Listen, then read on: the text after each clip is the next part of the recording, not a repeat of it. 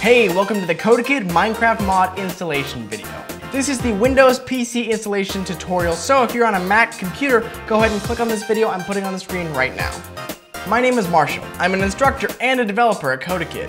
We teach kids how to make mods, so this question of how do I install mods comes up a lot. At this point, we've helped thousands of people install Minecraft mods on their home computer, but it can still be kind of a tricky process and errors can occur, so we decided to make this video to help people out. In this video, I'm going to be covering 3 different topics. First, what is a mod? Second, how do I find mods? How do I find safe mods without viruses? And third, how do I install mods on my computer? This video is going to both teach you how to install mods you made yourself, either at CodaKid or at home, or mods that you found online that you saw your favorite YouTubers playing or you heard your friends talking about.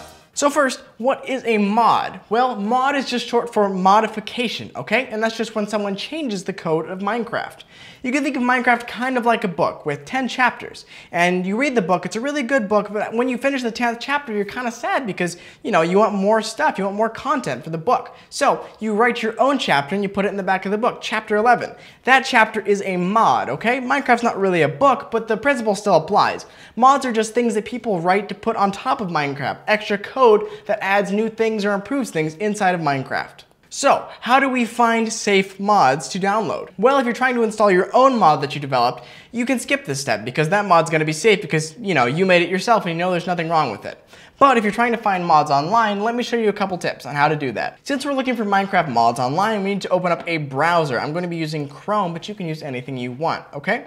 And we're going to be going to a website that I like to use called minecraftmods.com, okay? So type that into your browser or just Google Minecraft mods and hit enter, all right? And you should get to this website. Now, a lot of people are concerned about downloading a mod that has viruses or malware or something else like that in there. It's always a good idea to have a good antivirus program on the computer you're trying to install stuff on, okay? If you're using a newer version of Windows, you probably have a Windows antivirus program already installed. But the best thing you can do to protect yourself from viruses and other stuff like that is to just be a smart, savvy internet user and know what to look for. So my rule of thumb I use when I'm trying to install mods is that I only install mods that I made myself or mods that are popular, meaning thousands of people have downloaded and reviewed them, and if that many people are playing the mod, then it's probably pretty safe. This website has all sorts of great mods, but if you're looking for the popular mods, you can go over here to the right, and there's a bunch of them listed here. I'm going to click on lots of mobs, because that sounds pretty cool.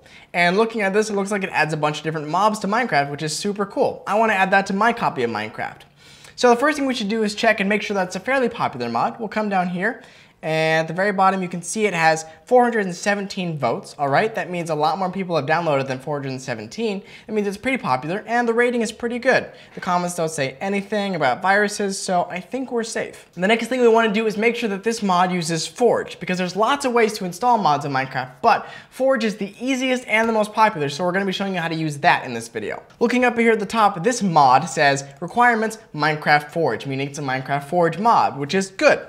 The next thing we want to check is the Minecraft version. There's lots of different versions of Minecraft. It gets updated every few months, and different versions of Minecraft mods won't work together. You need to make sure that all your mods are using the same version of Minecraft.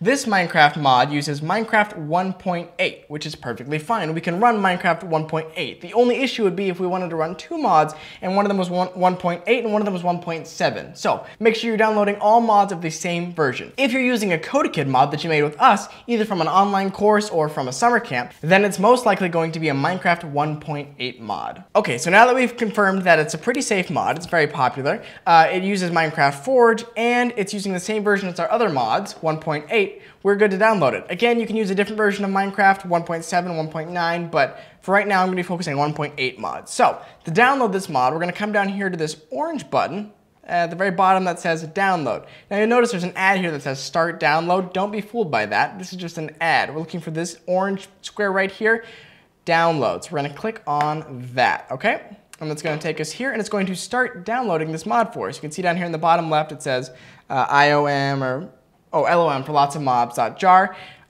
Your browser might ask if you want to keep it. It might be a dangerous file. We want to click on keep because we've already verified it's a pretty safe mod.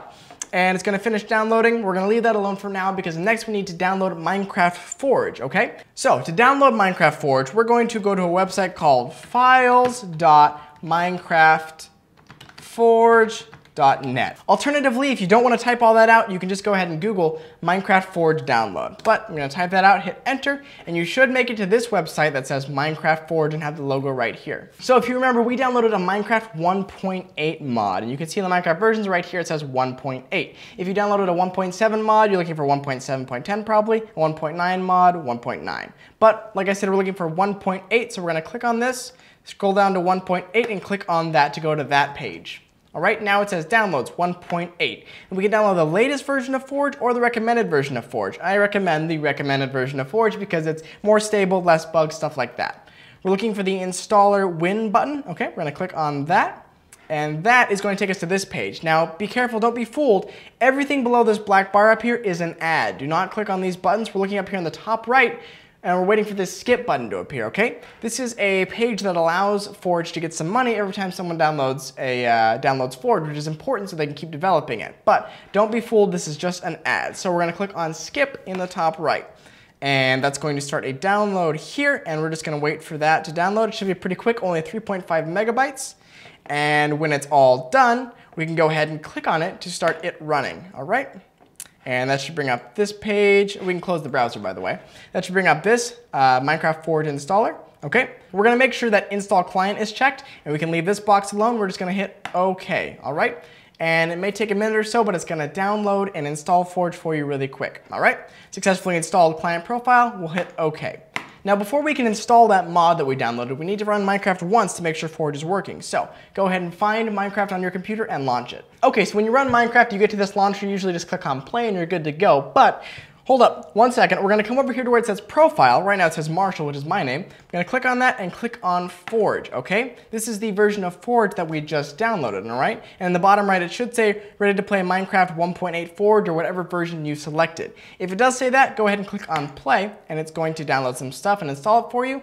And then it's going to launch Minecraft, and you'll notice this time when it launches, we have, wait for this to disappear. We have this Forge thing going on in the bottom right, okay? That means Forge is running this time. And now in the Minecraft menu, there's a button now that says mods that wasn't there before. If you click on that, you'll see there's 3 mods installed: the Minecraft Coder Pack, the Forge mod loader, and Minecraft Forge itself. But our new mod's not anywhere in that list, okay? So we still need to install it. Let's go ahead and click on done and close out of Minecraft, all right? And we can find that new file, that new mod we downloaded in our downloads folder, okay? So go to your downloads folder. And in there you should see, this is my mod I downloaded, LOM, stands for lots of mobs, okay? Find the mod you downloaded or the mod you brought home from CodaKid or the mod you made yourself. It should be a .jar file. We're going to right click on it, select copy, okay? And we're gonna move it over to our mods folder. On Windows, you can find that by clicking on this bar at the top, typing in %appdata %, and hitting enter, okay? Then there's a bunch of files on here, a bunch of folders. We're gonna double click on Minecraft, then double click on mods, and we're going to right click and paste. And that's all it takes. Minecraft Forge is very, very easy to use. So we're gonna close that and launch Minecraft again, and this time we should have our mod. Okay, back in Minecraft, if I click on this mods button, you should now see your new mod installed. Mine says lots of mobs. Perfect, it worked. So jump into game and make sure that it's actually working. Let's test this real quick. And testing if each mod works is gonna be different for each mod, obviously, depending on what the mod adds or changes, but for mine, it adds lots of new mobs. So let's go to the miscellaneous tab. Is it in here? Yep, looks like I have an option for, let's see, I got a lot of different ones. Which one am I gonna try?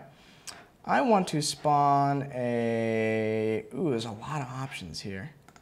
It adds new combat items, new foods, new regular items. But I wanna spawn something. I'm gonna spawn just a boar. Let's see what that looks like. So I'll put him on the ground. And there we go. We have a brand new mob that's not in regular Minecraft. This is only with this awesome mod that I just downloaded. Let's see what else I can get in here. Oopsies. We got deer. We can try spawning an ant. I want to see what that looks like. Whoa, he's really tiny. Don't know what that adds to your game, but it's still pretty cool. We got a deer here. That's pretty neat looking. Got geckos. Ooh, I like geckos. Very cool. All right, so hope you guys have a lot of fun playing Minecraft with your brand new mods. It really does make it a new experience, okay? And you can download all sorts of mods that do all sorts of crazy, cool things. So next time you see a YouTuber playing an awesome mod, you'll know how to download and install that mod for yourself. Thank you for watching our mod installation video. If you thought this video was helpful, go ahead and leave us a like so we know that you liked it. And if you want to see more content like this, more videos that show you how to make mods, how to install mods, more content about how mods work, how Minecraft works, go ahead and subscribe to our channel so you know when our next video comes out. If you are interested in making your own mods, we have an online course that takes you through all the steps of making a mod. From the very beginning, just starting out, how do I program, all the way to the end where you've created a dozen mods. You can check that out at our website. I've put that link as well as all the other links for this video in the description below. Go ahead and leave us a comment if you want to give some feedback on how we can make these videos better, if you just want to say hello. My name is Marshall, and thanks for watching.